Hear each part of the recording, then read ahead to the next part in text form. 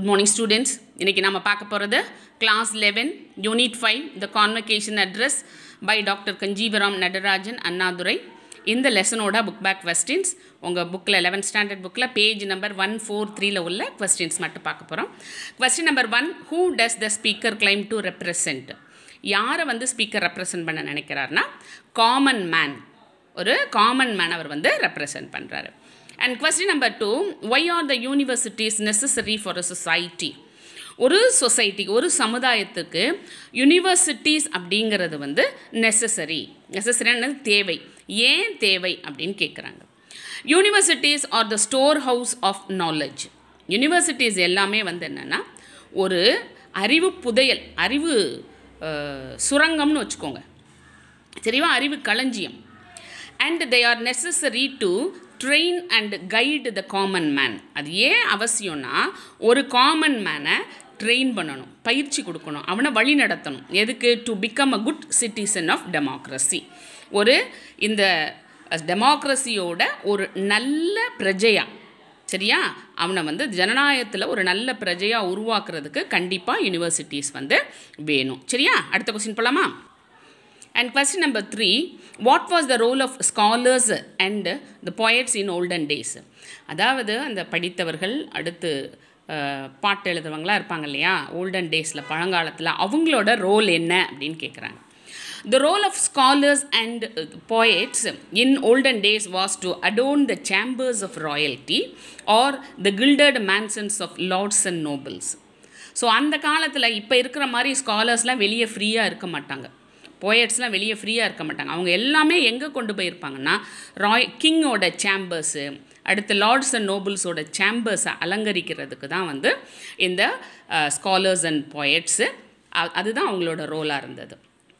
Then question number 4, in what ways have the universities improved the society? இந்த universities வந்து இந்த சொசைட்டிஸை எந்த வழியில் இம்ப்ரூவ் பண்ணியிருக்கு, சரியா? Then the universities trim and train the students to become responsible citizens. அதாவது students எல்லாமே வந்து ரெஸ்பான்சிபிள் சிட்டிசனாக ட்ரெயின் பண்ணுறதே அந்த வந்து யூனிவர்சிட்டிஸ் தான். ட்ரிம் பண்ணி அவங்கள வந்து ஒழுங்குபடுத்தி அவங்களுக்கு பயிற்சி கொடுத்து ஒரு ரெஸ்பான்சிபிள் சிட்டிசனாக ஆக்குறது university. And they are the nursing ground for the people of wisdom and service. Nursing ground அதுதான் வந்து உருவாக்குறது, சரியா? அதாவது அறிவுள்ள மனிதர்களையும் நல்ல ஒரு சர்வீஸ் மனப்பான்மையுள்ள மனிதர்களையும் உருவாக்குறது வந்து இந்த யூனிவர்சிட்டிஸ் தான். ஓகேவா? Then next question, question number 5, universities developed broad mindedness. How does doctor Radhakrishnan drive home this idea? Universities வந்து ஒரு பரந்த மனப்பான்மையை டெவலப் பண்ணுது அப்படின்னு சொல்கிறார். அதை ராதாகிருஷ்ணன் எப்படி சொல்கிறாரு அப்படின்னு கேட்குறாங்க. Doctor Radhakrishnan derives home this idea by citing that it is in the universities we can develop the true spirit of democracy, appreciation of others' point of view and adjustment of differences. அதாவது யூனிவர்சிட்டியில் தான் நமக்கு வந்து இந்த ஜனநாயகத்தோட true spirit அதை வந்து நம்ம வந்து டெவலப் பண்ண முடியும். அடுத்தது appreciation of others point of view, அடுத்தவங்களோட கொள்கைகளுக்கும் அடுத்தவங்களோட முடிவுகளுக்கும் அடுத்தவங்களோட என்ன சொல்கிறது, அடுத்தவங்க சொல்கிறதையும் நம்ம வந்து அப்ரிஷியேட் பண்ணக்கூடிய ஒரு தன்மையும்.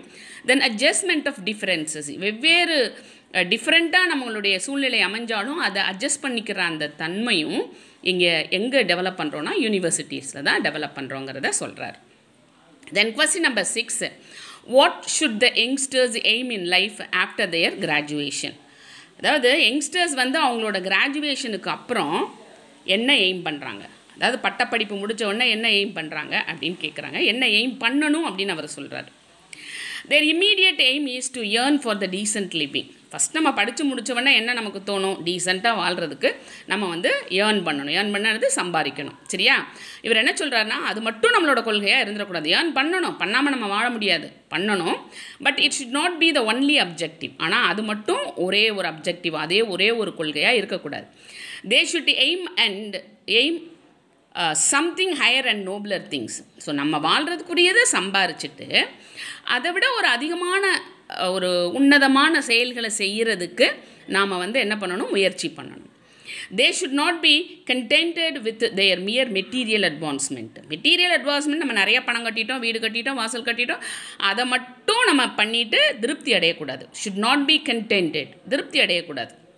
நம்ம வந்து மெட்டீரியல் அட்வான்ஸ்மெண்ட்டை தாண்டி ஹையர் அண்ட் நோபலர் திங்ஸ் செய்யணும்னு சொல்கிறாரு. ஓகேவா? Question number 7. How can a graduate give back to his or her society? ஒரு கிராஜுவேட் வந்து இந்த சொசைட்டிக்கு எப்படி திருப்பி கொடுக்க முடியும்? சரியா? திருப்பி கொடுக்கணும் கண்டிப்பாக. ஏன்னா ஒரு கிராஜுவேட், அதாவது ஒருத்தர் வந்து ஒருத்தர் படிச்சிருக்காருன்னா அது நிறையா பேரோட வரிப்பணத்தில் கட்டி இயங்குன யூனிவர்சிட்டியிலேருந்து தான் படிச்சிருக்கார். அதனால் கண்டிப்பாக the graduate can give much to his society in terms of service. ஒரு கிராஜுவேட் வந்து என்ன பண்ணணும், இன் டேர்ம்ஸ் ஆஃப் சர்வீஸ் நிறைய சர்வ் பண்ணணும். இந்த சொசைட்டிக்காக அவரால் என்னென்ன செய்ய முடியுமோ அவ்வளவும் செய்யணும். He should tone up the society, இந்த சொசைட்டியை வந்து மேம்படுத்தி கொண்டு போகணும். He should give சொலாஸ், hope and new life to the suffering. அதாவது சஃபரிங் கஷ்டப்பட்டுக்கு இருக்காங்க இல்லையா, அவங்களுக்கு சொலாஸ், ஆறுதல் கொடுக்கணும், நம்பிக்கை கொடுக்கணும், அவங்களுக்கு ஒரு புதிய வாழ்க்கையை கொடுக்கணும். இது எல்லாமே ஒரு கிராஜுவேட்டாக நம்ம வந்து இந்த சொசைட்டிக்கு செய்ய முடியும், திரும்ப செய்ய முடியும்னு சொல்லி முடிச்சிருக்காரு. ஸோ அதில் இருக்க 3 to 4 sentences questions வந்து நாளைக்கு பார்க்கலாம். தேங்க்யூ.